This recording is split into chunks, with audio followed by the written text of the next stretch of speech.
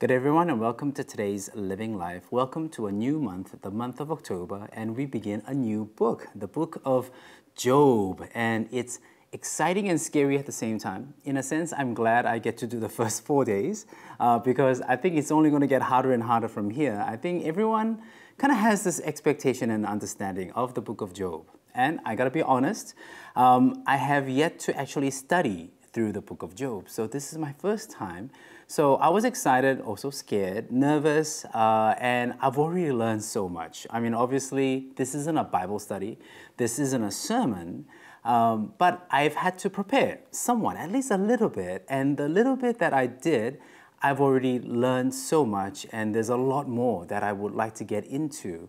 So over the next couple of days and weeks, and maybe even months, as we go through the book of Job, I would like you to kind of put your thinking cap on and approach this in a fresh way. Maybe even kind of just put a pin on the things that you know about the book of Job and some of the issues. Because the fundamental issue in the book of Job may not be what you thought, what you think, because it's certainly not what I thought.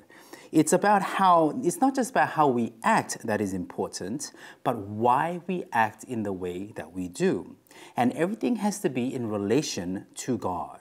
And with that is our view of God. So our heart motives can only be sorted out in relation to our concept and understanding of God and what we believe drives Him and His will on this earth and in our lives. Yeah? So let's read the passage and then we'll continue.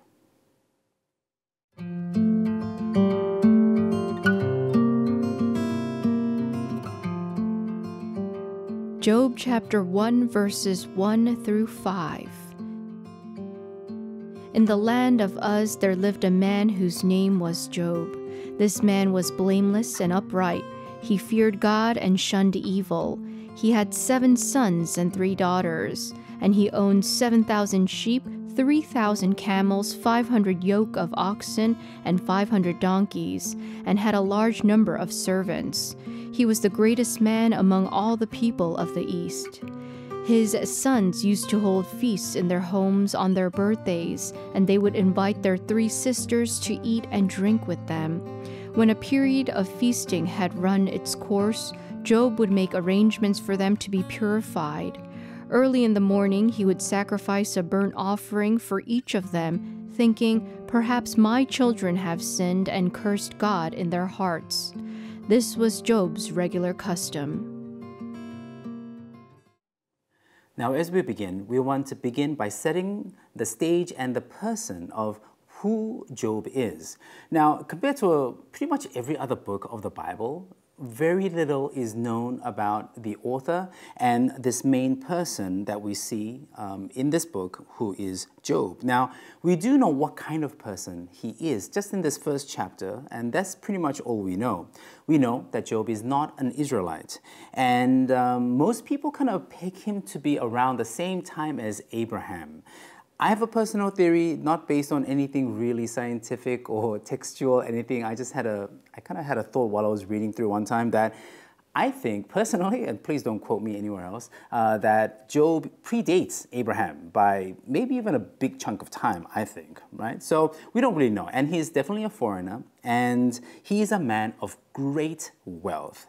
And then in verse 1, the NLT describes him as blameless, a man of complete integrity, and he feared God and stayed away from evil. So we want to look at what kind of person Job is. And I think within that, we can also learn about ourselves and our relation with God, ourselves in relation to God.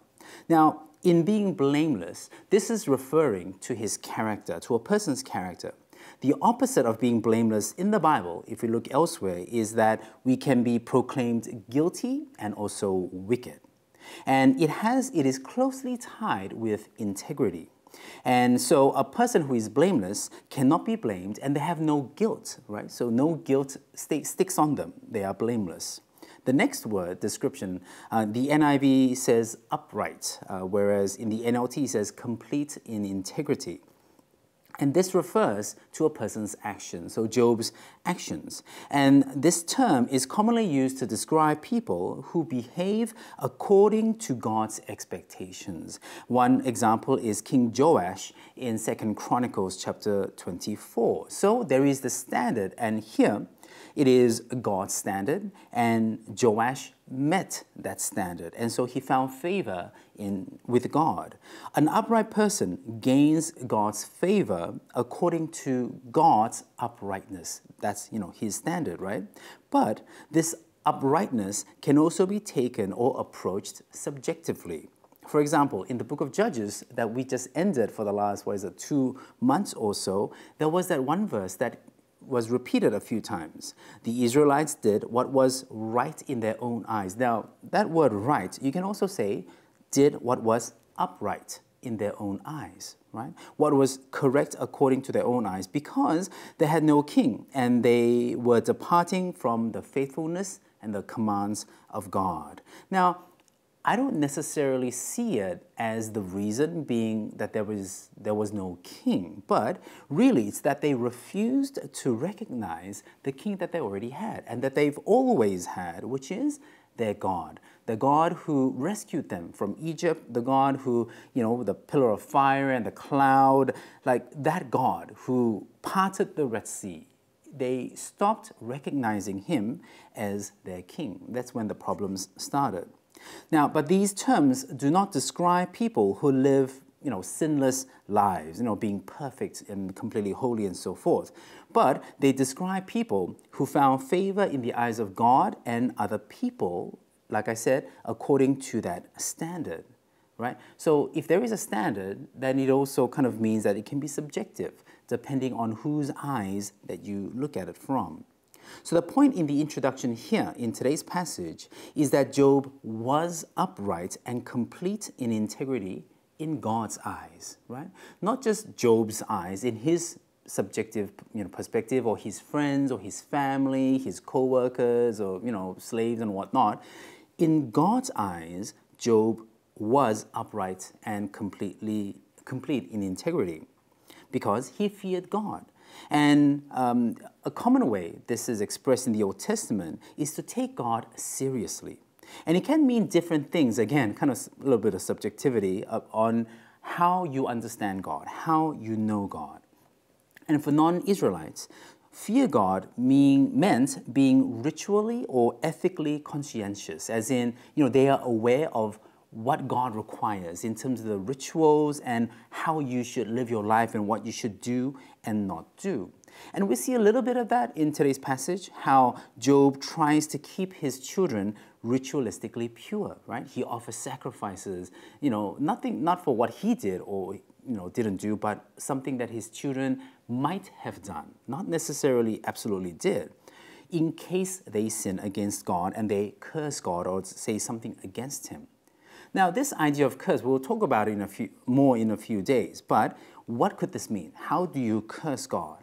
We have some examples in the Old Testament, and just to give you a brief outline, they are basically offensive words spoken against God in their hearts and taking credit for what God did, misjudging God's motives, thinking that God will not act, expressing your own ambitions against God, expressing your own arrogance against God, and stating that there is no God. Right? These are some of the ways that you could curse in God, practical expressions. So there is a foreshadowing and a preview of what Job will be driven to do later, and that is, he actually does begin to, in a sense, curse God, blaming him and asking God to come down and defend yourself against me and my situation. So why does the author choose this sort of example in today's passage to describe and illustrate Job's piety and spirituality?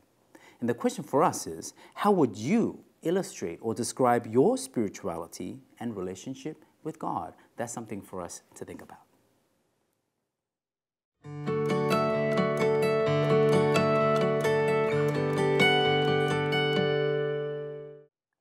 So I mentioned in the introduction that it's not just about what we do, but why we do what we do that is important in relation to God. sometimes we think if we do, A, B, C, D, E, F, G, then we are holy. We can check those boxes off, so forth. And some of those things can represent things like tithing, giving, going to church, attending small group, serving in a ministry, going on mission trips, and, right, read your Bibles and do your quiet time and so forth. Sometimes we put too much emphasis on the things that we do. But the book of Job and this chapter is going to slowly open your eyes, I hope and pray, to the motive. The why we do what we do is more important than what you do. And that it all begins with our view and understanding of God. So the question today for us to think about is, let us reflect on our spirituality and our view of God, which cannot be separated as we begin to think about our motives, our true heart motives in what we do, even for God. Amen? Let's pray. God, we thank you for your word. And as we begin this book of Job, that's commonly kind of taken as difficult, hard to understand, and even controversial in a lot of different areas, I pray that you would grant us eyes to see, ears to hear, Lord, and most importantly, hearts to understand and to receive directly from you, O God. May you give clarity to myself and all the other pastors who will be speaking from this book, and everyone who will be doing their quiet times, Lord, tens of thousands, maybe even hundreds of thousands of people all over the world with Living Life. Help us to see and understand and open our hearts, Lord, and may your anointing be with us as we grow in you. Help us to see our heart motives in light of you, your heart, your grace, and your love for us, Lord. We thank you, and in Jesus' name we pray. Amen.